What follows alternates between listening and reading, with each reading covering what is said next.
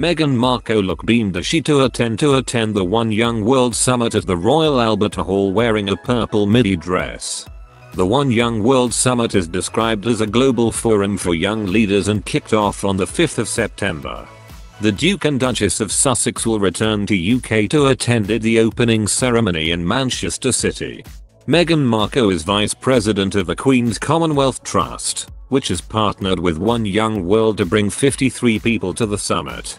One Young World co-founders Kate Robinson and David Jones said in a statement, "We are thrilled that the Duchess of Sussex will be returning to our stage.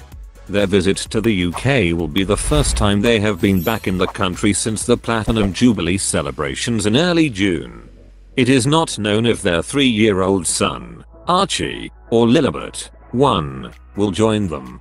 The Duchess has been involved with the organisation since 2014 when she attended its summit in Dublin and agreed to become a counsellor, acting as a role model and advisor for young people. According to the One Young World website, Meghan Markle is a long-standing supporter of the organisation. She had used her role in the youth group to advocate for women's rights and the role men can play in creating equality.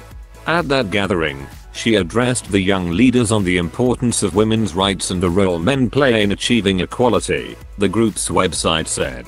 In 2019, days after Meghan Markle emotionally laid bare the toll that joining the royal family has had on her happiness and personal life, the Duchess of Sussex has made a public appearance. It was business as usual for the royal, who attended the opening ceremony for the One Young World Summit at the Royal Albert Hall in London. Meghan Markle wore a beautiful purple midi dress by Babaton. The Duchess of Sussex looked dazzling on Tuesday evening as she attended the One Young World Summit, stepping out at the opening ceremony. She teamed the frock with a pair of navy suede court shoes by Manolo Blahnik and opted to go without a coat or handbag for the occasion. Her hair was teased in beautiful loose waves and her makeup was as glowing and flawless as ever. Swoon. Upon arrival at the Royal Albert Hall, Meghan took to the stage along with other One Young World ambassadors and she clapped and smiled enthusiastically as the flag bearers completed their procession, while a choir sung Coldplay and Ed Sheeran. The One Young World Summit is a global forum which brings together 2,000 young leaders and zero rudder to create a better world, starting with the next generation of leaders. The young people are already activists and role models in fields from climate change to sexual violence to combating extremism. Meghan's appearance comes just a few days after her most candid interview yet aired on ITV. She opened up not only about the royal tour of Africa, but also her relationship with Prince Harry, and her struggles with the press and unfair media coverage.